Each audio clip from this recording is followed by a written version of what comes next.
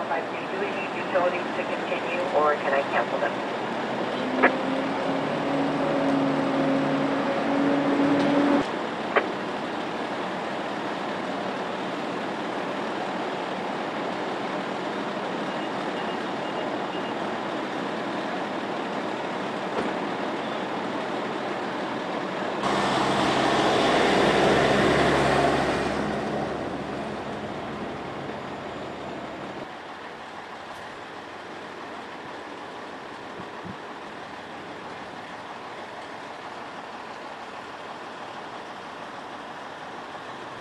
Louis Gayton, L-O-U-I-S, last name G-A-Y-T-A-N.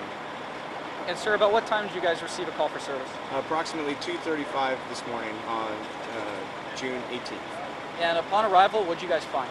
Upon arrival, we found what looked to be a roof fire on the top of a one-story commercial building, abandoned commercial building. Once you guys made access, obviously you guys had to knock down pretty quickly. Do you know how long it took?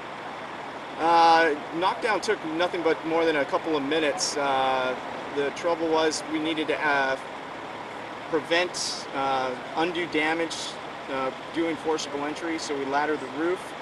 We were able to find that it looked like a couple of campfires up at the top. Now, there was mention from the battalion chief that this could have been related to like accidental firework type situation. It doesn't appear that way. It appears that we had some people hanging out up at the top of the commercial building. There were indications that they may have been roasting marshmallows and hanging out there for a while. Is there a value of the damage at this point?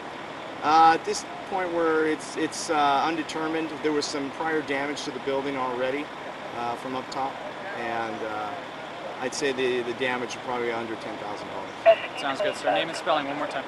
Louis Gayton, G-A-Y-T-A-N. Rescue 22 /50.